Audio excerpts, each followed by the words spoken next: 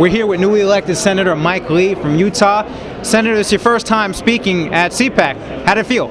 It felt great. It's good to be here with 10,000 or so conservatives who feel the same way I do, that the federal government's gotten too big and too expensive. It's a good feeling.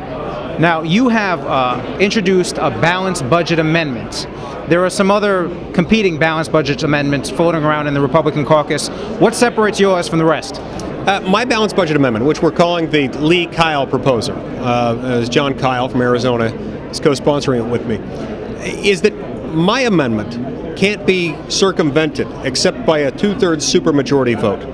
The other competing amendments out there can all be circumvented by a simple majority vote. We can't have that because Congress can already just borrow money from our unborn grandchildren. We can't allow that to continue.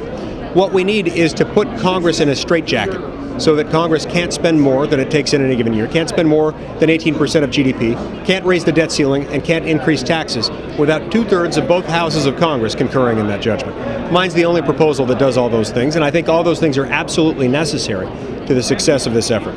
We have a big vote coming up on whether or not to increase the debt ceiling. Where do you stand on this issue? Well, I oppose it, and I'm going to fight to stop it.